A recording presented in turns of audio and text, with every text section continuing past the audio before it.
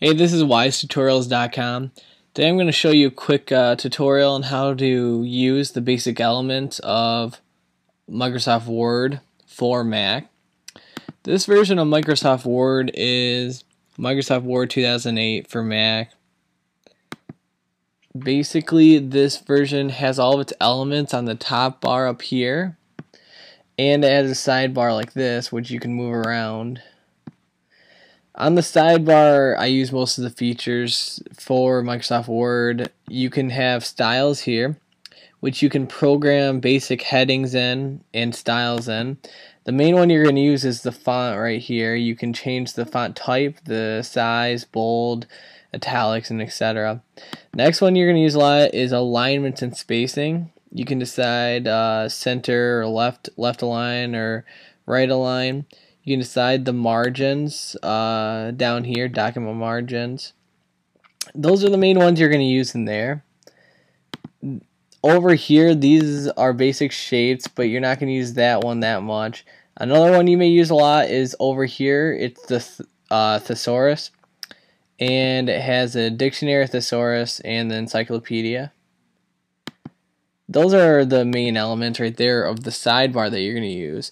Now you have a bar up here that's other elements such as your tables and your charts. You can insert basic tables, charts, it has graphics. You can insert, for example, cycles or hierarchies. Those are your elements up here that you're going to use a lot.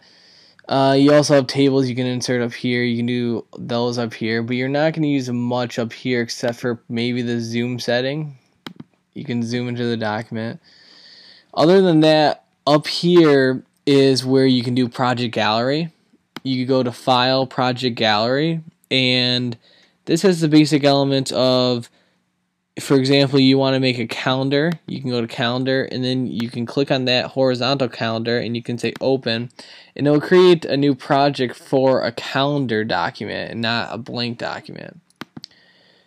Other than that, you're going to have the view settings. So you're going to have you can set up the layouts, horizontal, vertical layouts.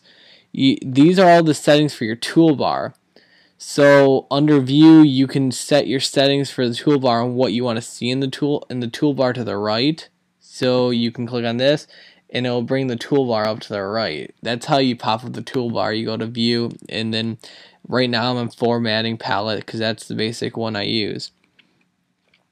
After that, you have the insert settings. The insert settings are basic settings like you can insert the images, the page numbers, and other document elements, such as charts and word art and stuff like that. Then you have the formatting settings, but this is also in the side toolbar that I just showed you. You can set the paragraph, the margins, and the font size. You have the font, and right here is pretty much the side toolbar settings I just showed you, like the thesaurus and the dictionary. You can also get there through here. So you click on that and it brings it up here. So that's about it. That's a quick tutorial. Those are all the elements of Word that you have to know. It's all very basic. You just got to get used to the side toolbar on the 2008 version of the Mac Microsoft Word. Thank you for watching. Please subscribe and leave any comments or questions.